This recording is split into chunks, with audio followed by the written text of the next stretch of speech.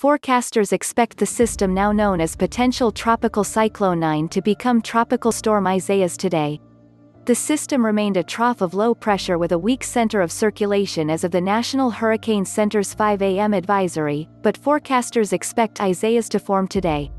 The advisory shifted the storm's track slightly to the west, skirting the Gulf Coast and reaching the Tampa Bay region on Sunday night.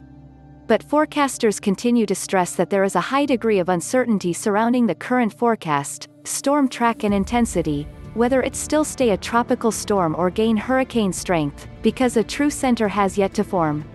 The entire Florida peninsula remains under the cone of uncertainty.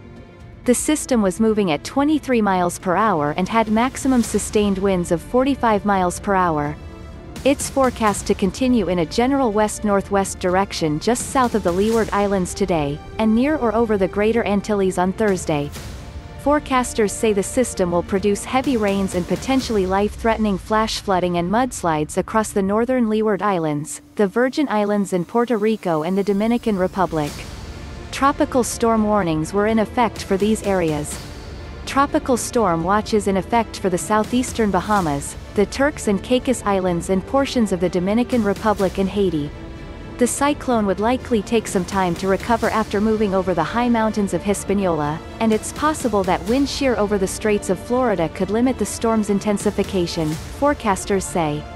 Simply put, there are a lot of hurdles in the system's way, so it is best to stay on the conservative side at the moment and continue to stress the large uncertainty after it leaves the Caribbean, the Hurricane Center advisory says.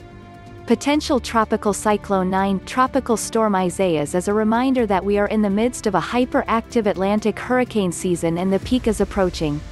It's never too late to get ready for this or any other storm that will actually threaten the Bay Area.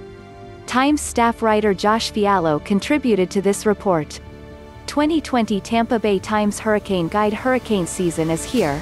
Get ready and stay informed at tampabay.com/hurricane. Prepare your stuff. Get your documents and your data ready for a storm. Build your kit. The stuff you'll need to stay safe and comfortable for the storm. Protect your pets. Your pets can't get ready for a storm. That's your job. Need to know. Click here to find your evacuation zone and shelter. What Michael in 2019 taught the Panhandle and Tampa Bay. What the Panhandle's top emergency officials learned from Michael: we're not going to give up. What a school superintendent learned from Michael. What Tampa Bay school leaders fear most from a storm. Tampa Bay's top cops fear for those who stay behind.